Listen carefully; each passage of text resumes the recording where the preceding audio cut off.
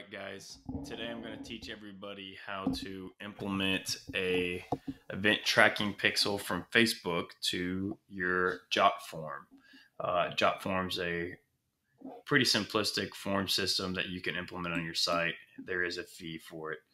Anyhow, here's a blog I had wrote for TreadRight. At the bottom we had an enter to win form. So if I wanted to run a ad with a conversion, but since I'm not selling a product, I would have to establish this as a lead. So the whole goal here would be to generate a lead. In order to do this, I would have to go to the Facebook. I would have to go to my ads manager, go to my pixels. From here, I'm going to set up basically pixels. So I just need to find my source code in here. So I'm going to actions, view pixel code. Let's see, as long as this loads here. I'm just going to copy this to the clipboard, go back to my JotForm, I'll find the form that I want to go, hit edit form.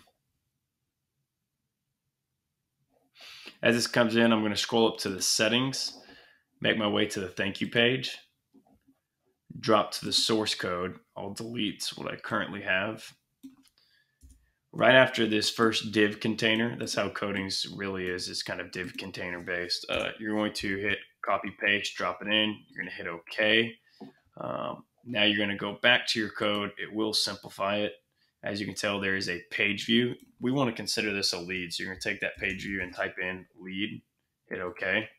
Now to make sure we have it right, I recommend you guys getting the Facebook Pixel Helper. You can get this as a Chrome app. We're going to come in here. Now I'm going to type in name, information, hit submit.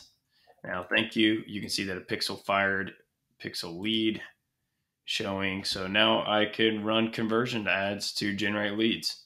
Simple as that.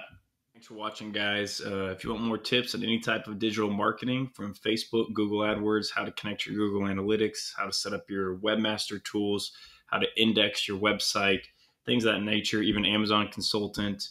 I'm going to be going over all these things. So just follow my Facebook page. I'll have it in the description below and also have it in the video. So look forward to sharing with you guys.